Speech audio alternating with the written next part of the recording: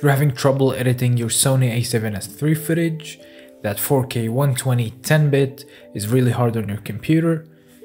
I don't blame you, mine struggles and lags as well, especially in Premiere Pro. So today I'm gonna show you a quick workaround that does involve proxies, but at least you don't have to make them in Premiere Pro. You can just do in-camera proxies inside of your Sony A7S III. That way you'll be recording your 4K 10-bit footage and the 720p 8-bit proxy so that you can switch between them and edit nice and smoothly. So without further ado, let's jump into the tutorial. Okay, so once you're inside the menu, you want to go to the shooting tab and then go to image quality. From there, you want to scroll down to the proxy settings, make sure proxy recording is set to on, and under proxy file format, you can choose between the high efficiency H.265 encoding or the normal XAVC-S.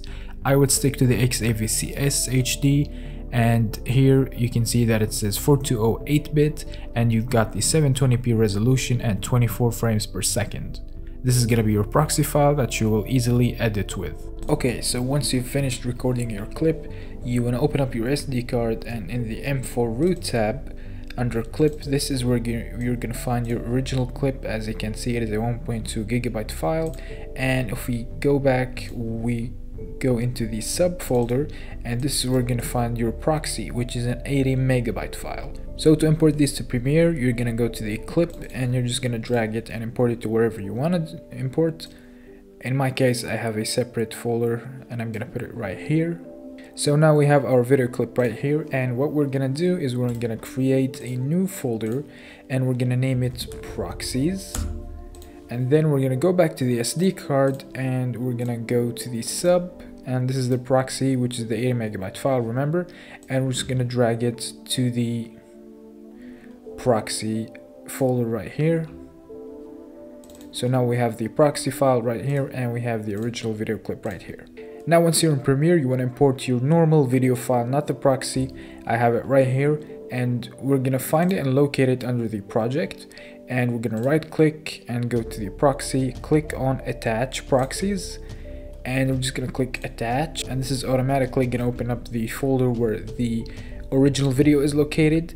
And for the A7S III, it would show up and type SO3 after every proxy video you record.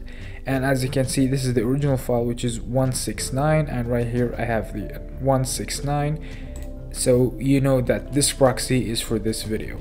We're gonna click on it and we're gonna click OK. And now we have a proxy attached to our video. This is the button that you use to toggle proxies. So right now I'm using the proxy, and if you look, it just plays back smooth. And typically you would not see this button, so what you want to do is you want to click on the plus icon right here, and you want to find this button and you want to drag it. Once you've dragged this button, it is just a simple matter of clicking to toggle the proxies. So if we take a look right now, this is a little bit choppy when playing back.